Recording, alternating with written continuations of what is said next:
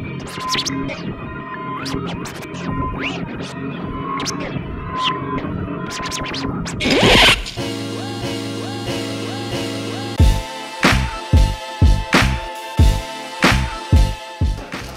picked up Ryu as my first character, and I thought he was like godlike with the combos that he could pull out against other opponents, but I could never do FADC Ultra with Ryu.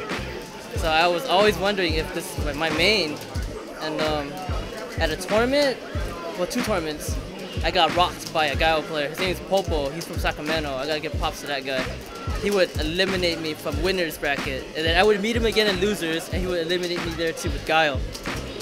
And I was like, this is BS. I felt like he was just cheating me out of my game. I told myself, you know, Ryu sucks. I'm just gonna use Gaio. I mean, if you can't beat them, join them. So that's what I did.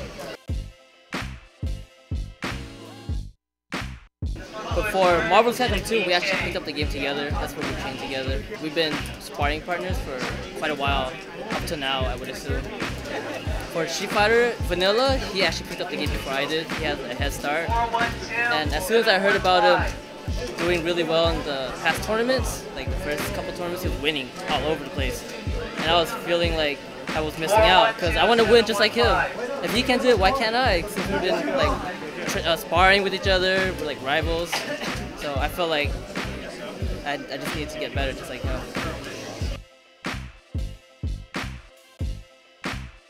Yeah, when I got off the stage, I was like, I'm up against a beast.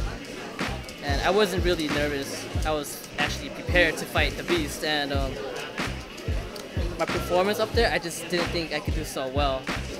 And I was just kind of shocked with my own playstyle. I held my ground until, well, with flash kicks, jump-ins, so those are scrubby parts. But overall, I felt like I did really well versus Daigo. If anything, I want to play him again at that level.